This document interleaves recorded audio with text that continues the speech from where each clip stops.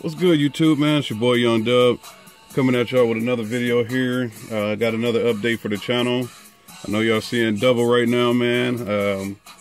Did a video a couple days ago saying I had unboxed one of these Pioneers GM 8604. Told you I had another one on the way. She got here.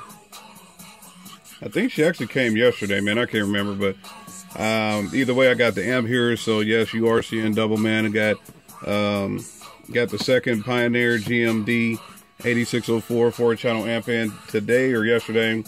So I guess I'll kind of do an unboxing of this just to show that we got two of them. Like I said, man, we were going to run one Hellify setup this year when it comes to the highs, and bass will be coming soon. Obviously, you know, if I'm doing all of these speakers, I plan on running something crazy for the bass, so that'll be coming up next. But I'm just gonna honestly do an unboxing on this because the previous video I did an unboxing on this amplifier here, and all the well, everything was packed away like it was supposed to be except for the mounting screws. They were just rolling around in the box. Like I said, both of these are brand new. This one's brand new. This is from another video. This one's brand new as well. So let me just do an unboxing on this just to see how she came packaged compared to the last one. Like I said, ran one of these last summer. Was that last summer? Yeah, ran one of these last summer on the rear deck of my Impala with the four 8-inch Rockville Pro speakers that I had in there. Was very pleased with it. Obviously, I was pleased with it. If I was, you know, if I'm going to take a chance on running two more of these. 2 years ago, I had, with the other white Impala I had 1200 watt. There was the 9601, I think. It was the 1200 watt version of it, and the 8601 for the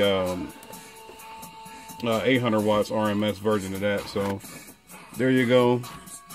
Unboxing of the Pioneer. Hopefully y'all can see that. I'll lean it down a little bit there. So same deal, comes with all the stuff, your owner's manual, operation manual, whichever way you want to look at it. Comes with high-low adapters just in case you plan on running that with your factory deck. So there's that for you. There's the amplifier. Let me make sure the other one don't fall. Let me get her out of here. All right. So here we go again. Brand new. This one is missing the mounting hardware. Pioneer, what are y'all doing, man? What's going on with this right now? So here's the plastic.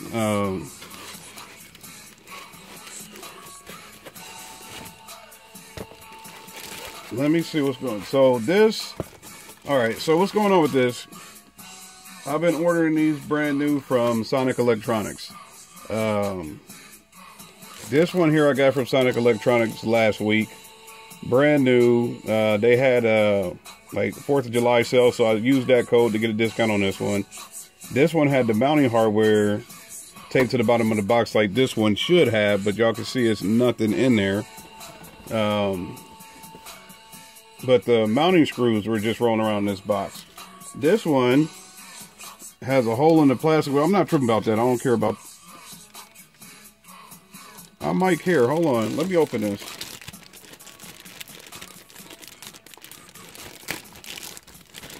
Honestly, this should be brand new. I think this is a refurb because you don't have. This thing don't have the plastic. All these Pioneers come with the plastic on this, and this thing, I think this has been used.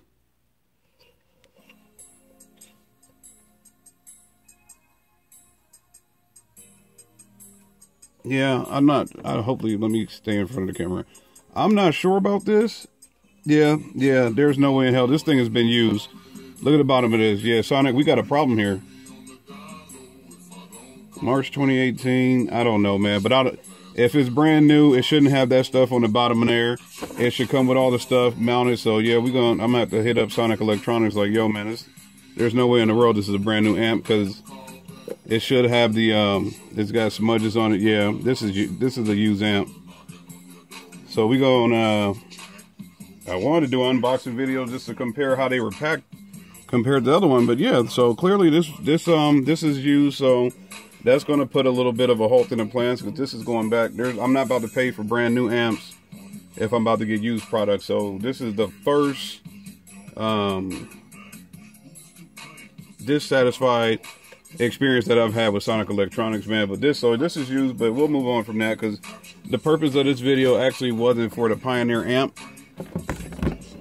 It was for the purpose of these. And these came packed pretty damn crappy, but y'all can see that. These are my PRV 6.5 6MB200s. This is literally how they came packed. Just 2 of these was taped here with the eBay tape. Hopefully y'all can see that.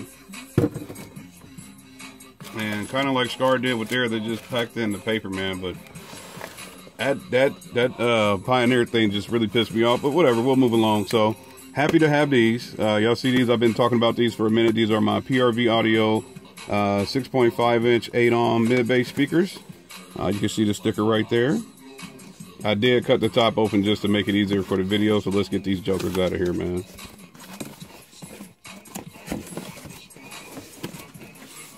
So, when you open the speaker up, you'll get the little sticker here. I'm probably not going to use that. I don't think that's just a regular sticker. It's not vinyl or anything like that. You'll get your, I believe this is the warranty card here, or registration card. So, just telling you about the product. But let's get to that speaker. Protective layer on top. Speaker in plastic here. And let's get her open.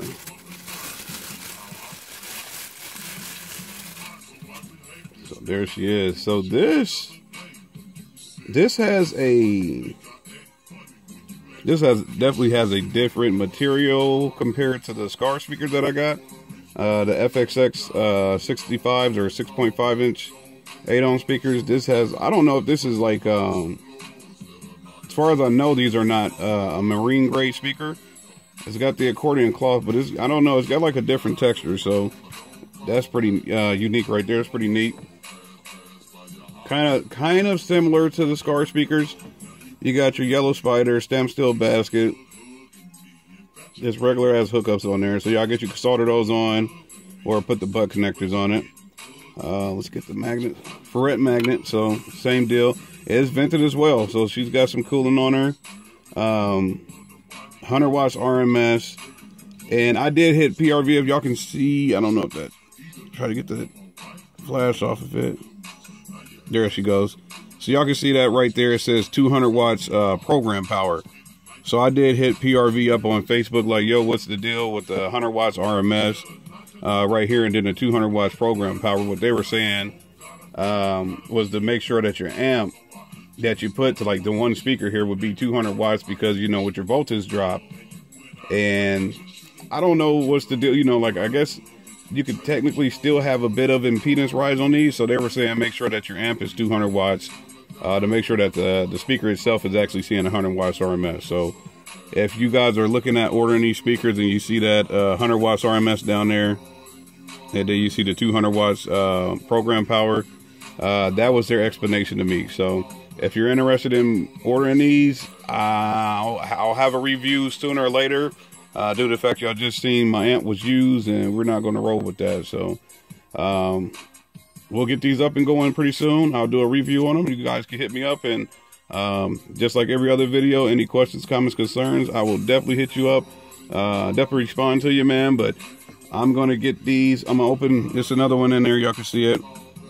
Hopefully, yeah, I guess I thought it was a white box. Just trying to make, after the Pioneer issue, I'm trying to make sure everything's squared away. So I'll get on that. I'm going to go ahead and email Sonic Electronics right now and tell them, y'all send me a used amp, man. So it's your boy Young Dub. Yeah, like I said, any questions, comments, concerns, hit me up. I'm out.